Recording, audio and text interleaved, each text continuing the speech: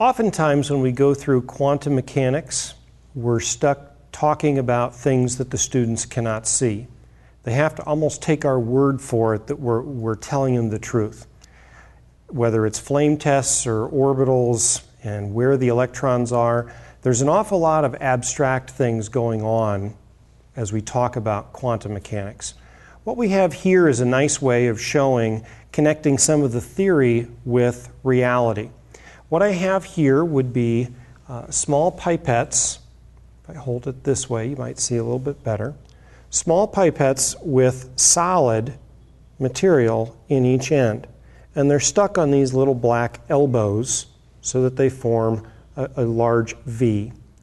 You see that I have a calcium salt in here, a zinc salt here, a copper salt down at the lower left, and then a manganese salt on the lower right. Well, there are some interesting properties that these will show when subjected to a super strong neodymium type of magnet. But in order to understand what we hope to see, we want to take a closer look at the electron structure. So typically, as we teach electron structure, we would show some sort of an orbital chart here, where we have the 1s, the 2s, the 2p, and so forth, increasing energy as we go up. The electrons that make the most impact on properties are those on the outermost end, what we call the valence electrons. And there's a little bit of confusion that's possible as we talk about the neutral atoms being filled to a certain level and which electrons are being lost first. What we want to focus on with our students is getting to the heart of what's the electron picture look like. And we're most interested in the highest energy level type of electrons. So now, with those different elements set up over there, we want to come back over here to the board, and what we see in the calcium ion example, what we see would be the 3p6 electron picture, where we have 6 electrons in the 3p series of orbitals. The big idea here, students would recognize, we have no unpaired electrons. Everything's partnered up. There are 2 electrons in each circle or each orbital.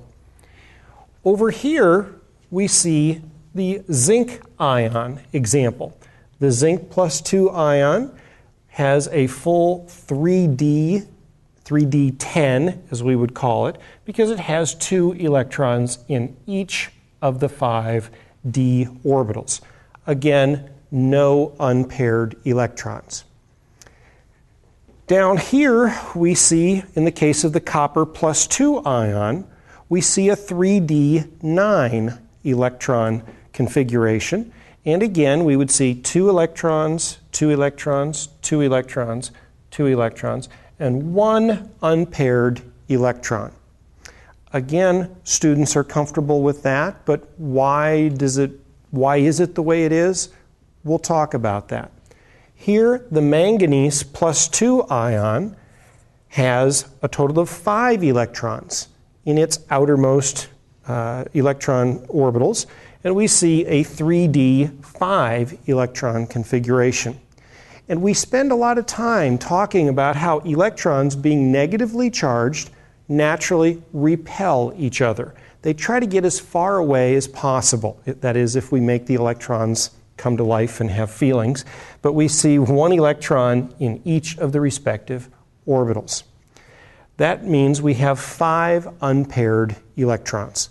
So we have, some of these have no unpaired electrons.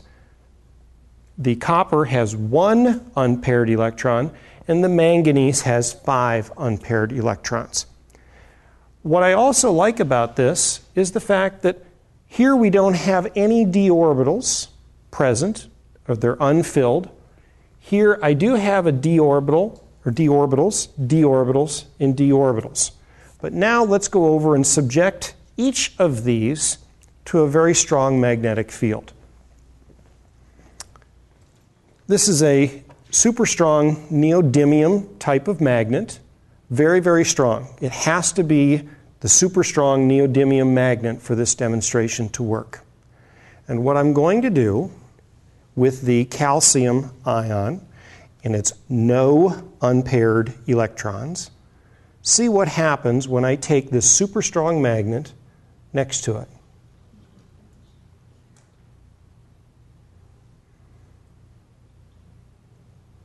There's no effect. Now let me go to the zinc +2 ion and see if we can get that to be subjected and move.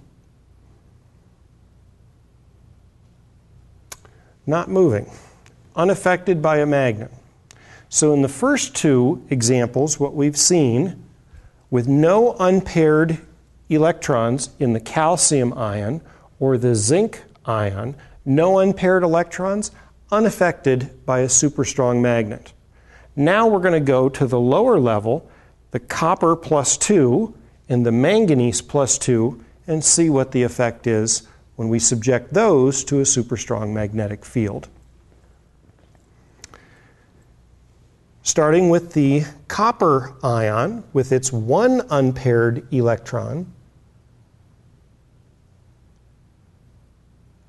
we're able to see some slight deflection here. So there we go. Just a little, there we go. Definitely is moving, but not very strong. And that's with one unpaired electron. Now, with manganese, with its +2 charge, it has 5 unpaired electrons. Well, if no unpaired electrons are unaffected by the magnet, one unpaired electron is slightly affected by a magnet, now we're going to be able to hopefully see what happens when manganese is subjected to a strong magnetic field. This would be a time as a teacher where I'd say, make some predictions. Why do you think that? And you can see I can pull this literally all the way around, twisting the rope up on top. Very, very affected.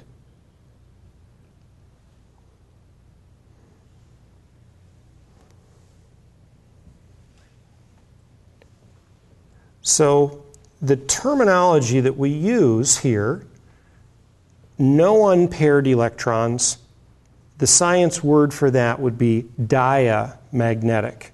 Okay? No unpaired electrons. Down here, these two examples are what we call paramagnetic. They have unpaired electrons in their respective orbitals. And with so many unpaired electrons in the manganese, it's no doubt or no question as to why or how, if we have to explain, why is this one so easily moved by a magnet, whereas the copper is only weakly attracted. Okay? Again, it's easy in the quantum mechanical world, in our quantum unit, to become bogged down and really leave it at the abstract level of an orbital chart, but it's a nice example here of connecting the atomic world and where the electrons are with a macroscopic property such as being magnetic.